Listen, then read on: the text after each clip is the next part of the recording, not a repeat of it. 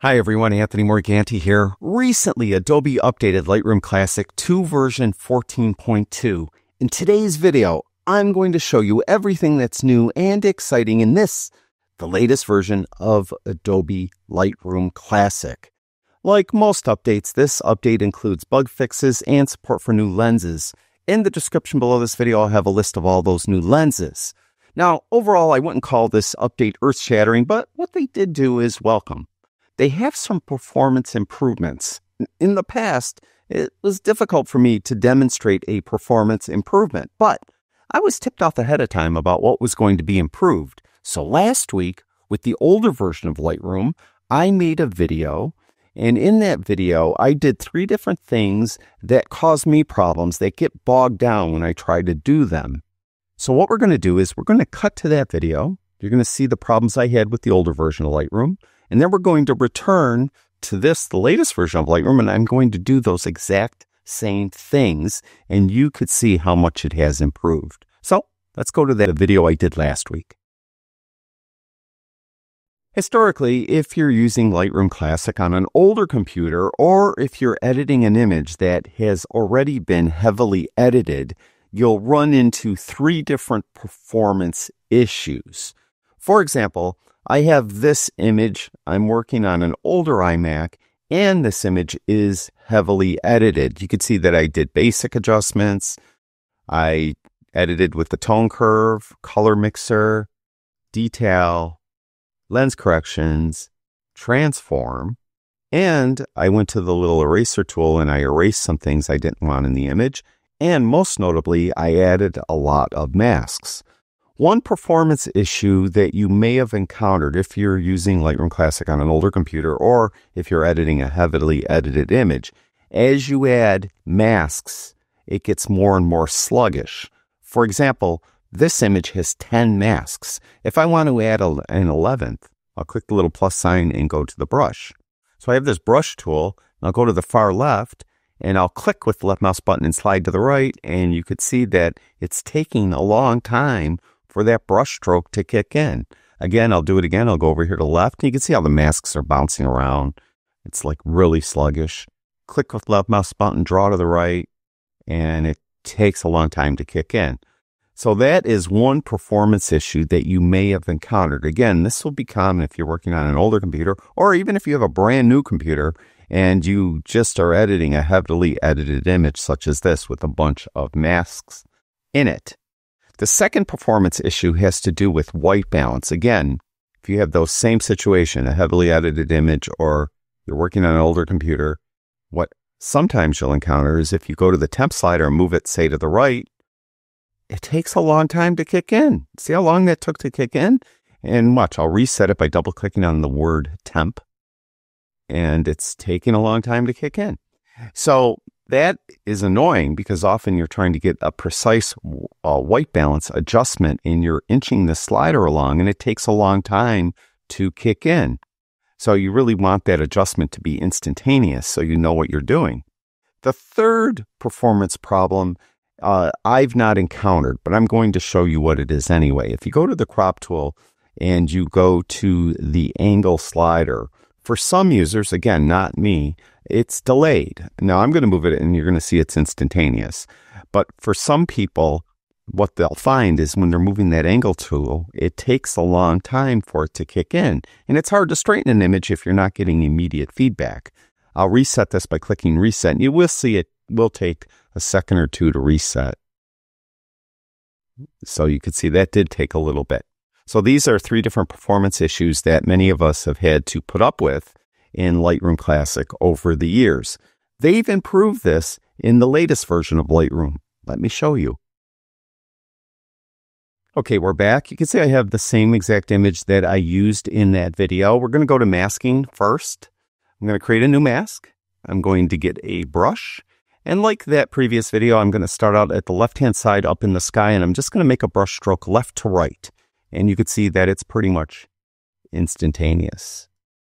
So that is definitely improved. I'm going to undo it by hitting Command Z on my Mac. It's Control Z on a PC, or Z if you prefer. And the other thing I had problems with was the temp slider, when I was setting white balance, it was really delayed when I moved it. Now you'll notice it's pretty much instantaneous. So you can see that has improved a lot. I'll reset it by double clicking on the word temp and it's reset. So that has been improved quite a bit. And finally, the crop tool. I really didn't have a problem here, but some people do have a problem when they use this slider and adjust the the level of their image. And you can see it's still working instantaneously for me. One thing you might have noticed though in that video with the older version of Lightroom, when I clicked reset, it took like a second or two to kick in. Now you'll notice it's pretty much instantaneous. So those are welcome performance improvements in this latest version of Lightroom. They added something new to tethering. In the past, I never really demonstrated tethering, but I'm going to show it to you nonetheless. So I'm going to go up to File, and I'm going to go down to Tethered Capture, start a new Tethered Capture session. I'm just going to keep these defaults here and click OK. And it's detecting my camera. It did. I'm going to click on Live so you could see the lens of my camera. Now, what is new, unfortunately, let me see if I can move this thing. What is new only applies to Canon, Nikon, and Sony. Unfortunately, if you use a different camera, this won't be new. What you can do is click right on the image and focus. So you can see I focused on my grandson's stuffed animal. I can focus over here if I want. Also, in the lower left-hand corner, there's this drop-down, and here I could choose a different focus mode. So if I want to go to single point AF mode, I could do that and just click on the image where I want to focus. Auto area is what I was previously in, pinpoint AF. And anything that's available in the camera will pretty much be available here. So you could just focus as you see fit, focus on the background, focus on the stuffed animal. You can see I have IAF on, so it grabbed the eye of the stuffed animal. But that's it. That's what's new in tethering in this version of Lightroom. If I want to take a picture, I could just click right here. So I don't really have to be behind the camera. I don't think I would ever do that with a model. Conversely, if I was photographing, something like a product, product photography or something, it's actually easier to set everything up on your tripod and then go to your computer, click where you want to focus, then click here to take the photo. And then once you take the photo, it'll show up in Lightroom right here. And this is the image. So I'm going to close down tethering. So that's what's new in tethering. And again, unfortunately, this is only applicable for Canon, Nikon, and Sony users. Now, the other thing has to do with catalog backups. One real annoying feature of Lightroom was that you would back up your catalog regularly. Some people do it every day. Some people like me do it once a week. Some might do it once a month. But whatever, you're backing up your catalog and you get these relatively large backup files and they just build up on your computer. There was no way to maintain them from within Lightroom. You had to go outside of Lightroom and delete them. They would take up a lot of disk space. Well, now you could take care of them inside of Lightroom. To do that, you want to go to Catalog Settings. On a Mac, Catalog Settings is under the Lightroom Classic menu. On a PC, it's under the Edit menu. So you go to Catalog Settings, and you go to this last tab, Backups. And you can see you could change the frequency of your backup here, but right here is new. All these are the backups that I have on my computer. You can see I have a lot. And they're large files. They take up a lot of space. And this was always annoying. Periodically, I would have to go through outside of Lightroom and go through these and delete them. Well, now I could do it from within Lightroom. Click on one. You'll see that there's show, so that'll show you where it is on your hard drive. You could delete it. If you click delete, it will delete it from the list and delete it from your hard drive. If you click remove, it will remove it from the list, but leave it on your hard drive. So most often for me, I'll click delete, and then it's going to, do you really want to delete this? And I'll say okay, and it deleted it. So I could get rid of these older ones. The older ones are at the bottom. I didn't try, but I think you could select more than one. Yeah, so you could select a bunch of them and delete them. And yeah, so that is a better way to maintain your catalog backups from within Lightroom. Again, it's in Catalog Settings on the Backups tab. And finally, they've added, I did a video on this before because it was in Adobe Camera Raw, and these are adaptive profiles. And what happened was Adobe apparently made a mistake, and they accidentally had an update in Lightroom that included the adaptive profiles. And somebody did a video on it, and I got bombarded with questions about it because people couldn't find it in their Lightroom. What happened was, because Adobe accidentally released it, they pulled that update right away. So most people didn't get it. Well, it is now in Lightroom version 14.2. Personally, I'm unsure if I really like them. And to better explain what they are, as far as a profile is concerned, let's go to this image here. If you go to the Basic tab, you see profiles are at the top. And for most images, you're probably going to use the Adobe Color Profile. And this is just kind of a base, something for you to get started. It's kind of like pre-processing your image a little bit just to get you started. And the Adobe Color Profile, or any of the older profiles, the non-adaptive profiles, when you put them on an image, it doesn't matter what image type it is, it's going to get applied the same exact way. So the Adobe Color Profile on a landscape image is going to be put on exactly the same as it would be if it was a wedding shot, or if it was a macro shot, or if it was a wildlife shot. It always gets applied the exact same way. An adaptive profile, on the other hand, kind of examines the scene, and it gets applied a specific way to the sky in one scene, the sky in a different scene, people in one scene, people in a different scene. So it adapts itself to the scene. Now, as I mentioned, I'm not 100% sure I like them. I think overall, for some images, some scenes, it might work a little better. So it's another option. But for other scenes, the regular just Adobe Color Profile or your camera profile will work better. Now, for this demonstration, I'm going to make a virtual copy of this image by hitting Command apostrophe on my Mac. It's Control apostrophe on a PC, or a single quote if you prefer to call it. So on this virtual copy, I'm going to use this new adaptive profile. Just click right here and you can see it's right there. You also have a black and white one. I'll demonstrate that in a moment. You also could get through to them through the profile browser. If you go there, Adobe took the liberty of making them favorites. So you can see they're right here. And they're also down here, adaptive profiles. Now, one thing to keep in mind, as far as I know, they only work on RAW files, and I'm not sure if they work on all RAW files. So if you have a specific camera, maybe a Fuji or something, maybe they don't work on those types of RAW files. But they do work on my Nikon RAW files overall. Now, we're going to go and we're going to do the adaptive color profile in this image, and you can see what it did. So when we compare it to this profile, which is the normal Adobe Color Profile, which was the default profile for years, you can see the difference. Now, as far as editing is concerned, let's do an edit. One curious thing, when I was preparing for this video, I was going to click auto on both images so you could see what an auto edit would do with the two different profiles. One thing I found with the adaptive profile, if you click auto, it will come up with a warning saying, for best results, avoid using auto and adaptive profiles together. And if you force it by clicking continue, you'll see that it's going to look hideous. So apparently you can't use auto with adaptive profiles, or you shouldn't use auto. I'm going to undo that, Command Z on my Mac.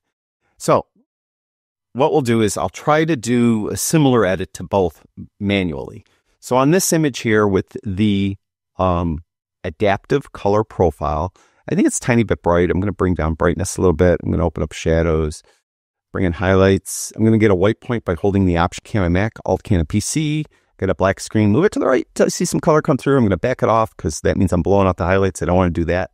So I'll back it off till all that color dissipates. Same thing for blacks. I'll hold that Option key in, Alt key on a PC, move left till I see some color come through. That means I'm starting to crush the shadows in those areas. Well, the bench is black, so it should be crushed. That looks pretty good. And then just for the sake of this demonstration, I'm just going to move the haze a little bit, clarity a little bit, and texture a little bit. And I got a decent edit with that. Now let's go to this image that used the older Adobe Color Profile.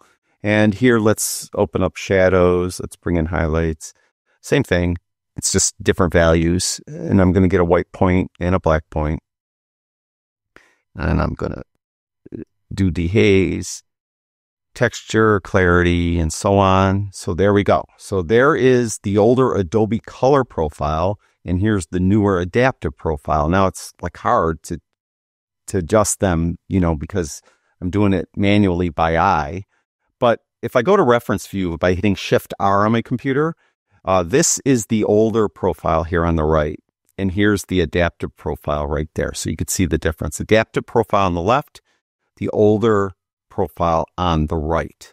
So you can see the difference. Now, what about the black and white profile? So let's do that. Let's get out of reference view and let's reset this image. And let's reset this image. Now, to get to the black and white, the older style Adobe monochrome profile, we'll go to the profile browser. You need to go to the Adobe RAW section here. This is a RAW file. And we'll go to the Adobe monochrome. So that's it. So we're going to do that. And that is the default black and white profile. It would be, if I undid that, if I went back to the Adobe color, if I just click black and white here, and let me close that, and then click black and white there, that's what it used, the Adobe monochrome profile. Then we'll go over here to this one. And instead of using that Adobe color, we're going to use the adaptive black and white and see what that does. Okay. All right. Now let's edit each of these individually. We'll start with the adaptive black and white, and it still seems a little bit too bright to me. I'll bring it down. Then I'll open up shadows, bring in highlights. I'm going to get a white point, same way I've been doing. And I'll get a black point. And I'll add a little bit of dehaze, a little bit of clarity, and a little bit of texture. And that's done. So this is the adaptive black and white profile in an edited image. It is crooked. I know that. I'm just not straightening up for this demonstration. So here we go, the Adobe monochrome. And it seems a little dark, but let's open up shadows. And that seemed to look pretty good. Bring down highlights a little. I'll get a white point again. And do that. And we'll get a black point. And then we'll go to texture, clarity, dehaze, and we'll call that a day. All right, so this is the older style Adobe monochrome profile, and here's the newer style Adobe adaptive black and white profile. You can see they look pretty similar. And if I go to reference view again, by hitting Shift R, let's see, this one, if I click, all right, I don't know what's on the left. All right, I think this on the left is the adaptive profile, and this on the right is the monochrome profile. You can see here. So there's the adaptive. You can see they look I pretty much was able to adjust both of these pretty similarly to one another. If I shift and click on this one, then they're both identical. So that is the adaptive profiles. And again, I think it's probably something that for one image, it just might work better. But for a different image, one of the other profiles will work better. So it's just gives you kind of more arrows in your quiver. You know, you could just try it, you'd use it, and maybe it'll work for you. Whereas, you know, maybe go back to an image that you had a hard time editing and you really couldn't find a profile that worked for it. Maybe these adaptive profiles will work for those types of images that are more difficult to edit. And that's it. That's really all the notable new things that are found in the latest version of Adobe Lightroom Classic, version 14.2. And again, in the description below this video, I have a list of all the new lenses that have been added to this version of Lightroom. Thank you, everyone who watches my videos. I really do appreciate it. I'll talk to you guys soon.